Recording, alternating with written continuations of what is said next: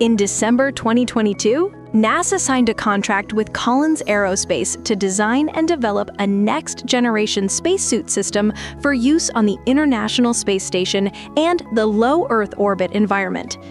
This suit is intended to replace the older suits for maintenance and operations in low orbit. The new Collins Aerospace suit features adjustable sizing so that men and women of different sizes can use it. One of the main design focuses is increased mobility and freedom of movement in the hand, arm, and shoulder joints. Reports indicate that as of mid-2024, the development of this suit has faced delays, and negotiations with NASA have occurred to continue the contract. Thus, it has not yet reached the stage of full operational flight production. The new design features reduced weight and internal volume to boost astronaut efficiency.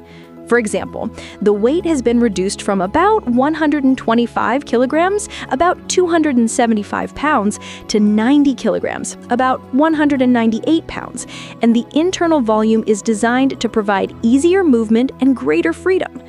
The suit is designed to fit everyone, from the smallest female astronaut to the largest male astronaut. This suit has an open architecture design, meaning modules can be interchanged or upgraded. More advanced life support systems and fewer components allow for simpler maintenance and shorter astronaut training. The suit has not yet been fully used operationally in orbit and is in the design and prototyping phase. Enjoyed it? Tap the link down below to watch the full video on the Icarus channel.